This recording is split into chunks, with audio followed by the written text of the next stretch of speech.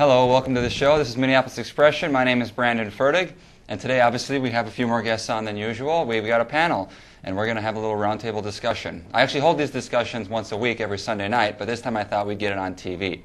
We're not experts per se in the fields that we talk about, but what we are four people that like to discuss things and have our ideas begin to flow from conversation. So I hope you at home enjoy our conversation today. Please introduce yourselves. I'm Nick Ludwig. Nick? I'm Mark Johnson. Mark? Cami Johnson. Cami and Mark. Okay, fantastic. Nick, thanks a lot for being guest today on the show. Okay, the topic that I wanted to talk about with my weekly discussion group was the topic of foreign policy. We rebuilt Japan, and then we've had a base there since. Same with Germany. After Reconstruction, would you see it fit that we maintain a base there? Beyond what's necessary to reconstruct the nation, probably not. Why do you think they keep a base there? Well, you've got soldiers employed, working professional soldiers. But is it just a case of employment?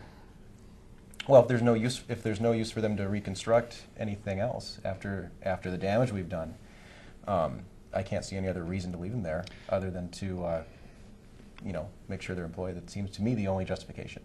Could question whether that was the end goal, to establish bases in other countries, the whole reason for warring.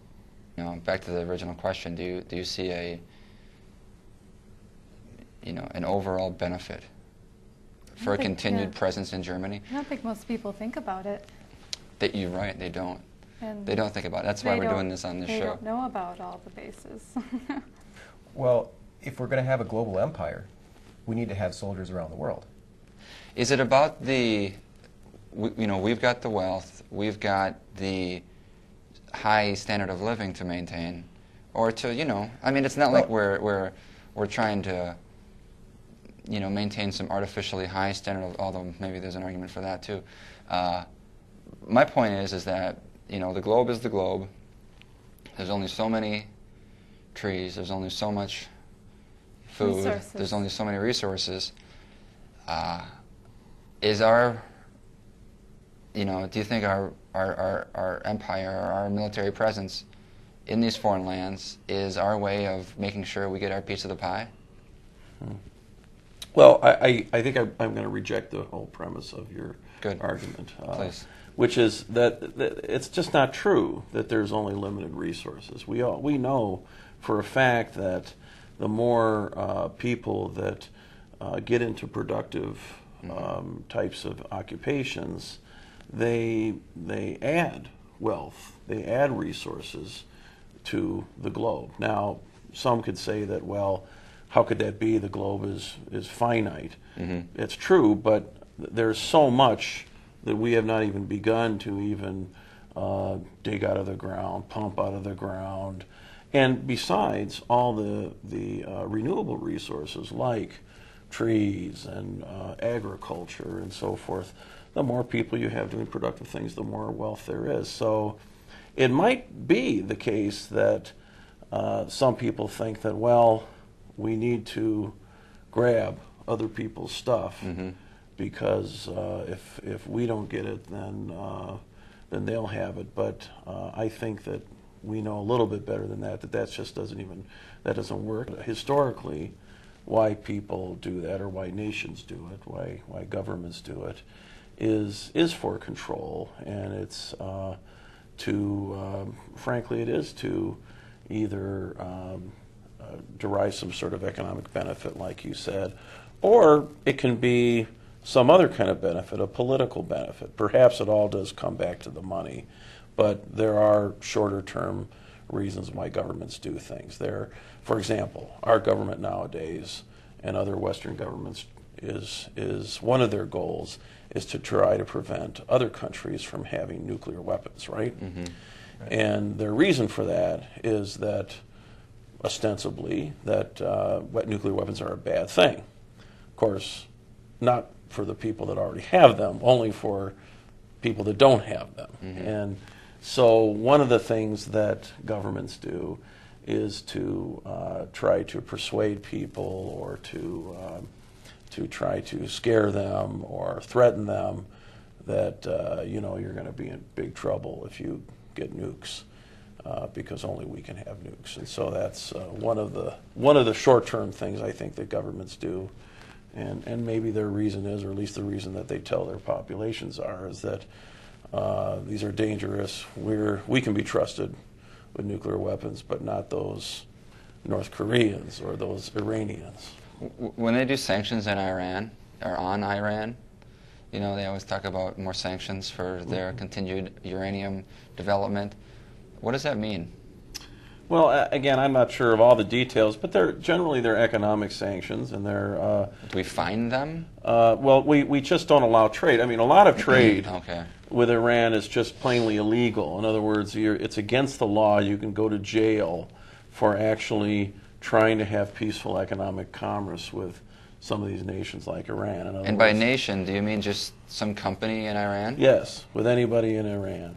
Huh. So, and the purpose of this, or the supposed purpose of this, is that this is supposed to put pressure on the government, because then the people or the businesses will whine at their government and say, we can't make any money, we can't trade with people in the United States. Would you stop making the United States angry so that they'll drop the sanctions and then we can trade? Whether that really works or not is it's doubtful that it's ever really worked very well. Most people will do one of two things. They'll either find different trading partners, which is what has happened in the Middle East, is that if we don't trade with them, they find other people to trade with. And that, whether that's Russia or China or Europe or whoever it happens to be. The second thing that happens is that if we don't trade with them, then we lose the advantage of actually building kinds of relationships with them, and then of course that means that they just have more of an opportunity to become angry, hostile. If we don't have any peaceful relationships with them, it's hard to actually develop or to actually develop sort of a cooling off of our relationships between our two countries because we're not trading. Do you know if that would technically involve individuals? What do you mean? Like, what if my company can't trade with this guy's company because he's an Iranian and I'm an American? But what if individuals, like eBay, does it get that? It's, as far as I understand, it's illegal regardless. Now, of course, these laws are rarely, economic sanction laws are rarely enforced 100% because it's too difficult. It's we all know that if you don't have a legal market, you have a black market, and people will trade regardless of whether it's legal or not. Yeah. But certainly, what I think our government tries to do is they'll look at bigger players who they're easier to find, easier to track, and they will make sure that they don't have any kind of economic relationships with these countries. Okay. That's why I can get a Cuban cigar if I really want one. I suppose. I've heard that that's true, but I've never tried it. You look at like the history of us in Central America, our involvement with the Iron Curtain. If we don't fight, if we don't, will the perceived threat that initiated the involvement actually come to fruition? Is there a perceived threat there? Well, of course there's a perceived threat there. I think what Is you're the trying to say perceived threat- is there a real threat? Is there a real threat there? Yes. And that's really questionable, isn't it? I mean, nobody knows for sure until it happens, right? But I do think that history helps us here.